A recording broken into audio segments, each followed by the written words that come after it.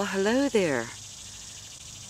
It's now Saturday, the 4th of April, 2018, up here in northeastern Ohio. It's 10:53 a.m. and I wanted to come out and check out the sun, but first we have it's around a 53% moon up there, over in the western sky.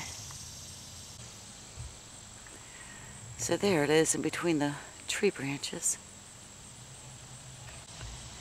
Now it rose early this morning, probably about 1:30 in the morning or something like that.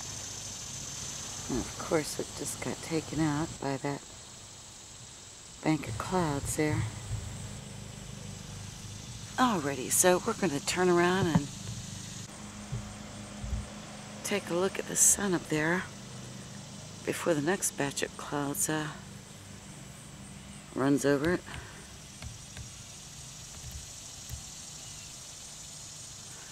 So I better hurry.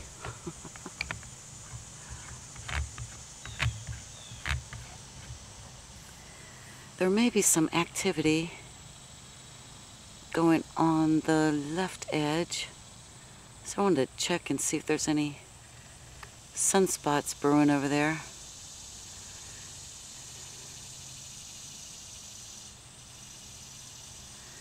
And my timing was not quick enough. Alright, it's probably a fast mover, so it's about halfway through. So it's about time we got rid of those silvery skies. Yeah, we had about a week of drips of rain and that silvery looking sky that even the sun can't penetrate most days. And it does make for a very unnatural looking one.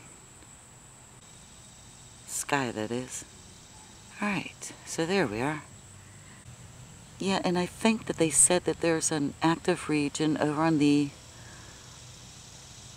left-hand side, and I wanted to check for possible sunspot.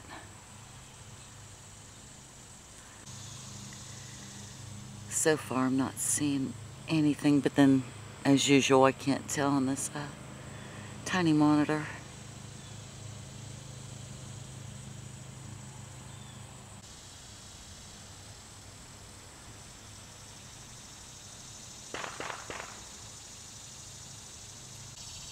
Alright, so we'll go back to the full-on view here. Let it rise up just a bit before we come back down to earth. Oh my. Yeah, the sun is hot without the clouds shielding you.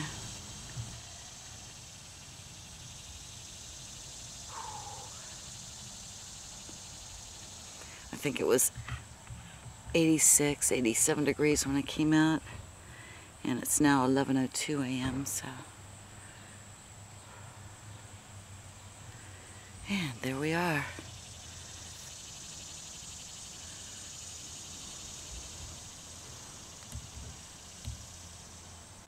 Okay, and at this angle we can get a better view of the moon over there in the west. Our half moon there. And that's a cool look with the little tree branch here. Blowing in the breeze. Now, Kate found this information that apparently there were 2 meteors that struck the moon on July 17th and 18th. And the European Space Agency has some GIFs up of the strikes and a timestamp, but they failed to put the time zone on there. So when I first went looking, I checked my footage for both nights, and I had already filmed the moon and was getting Jupiter the one night, and I was zoomed in on Jupiter, and then the next night I was hunting for Saturn.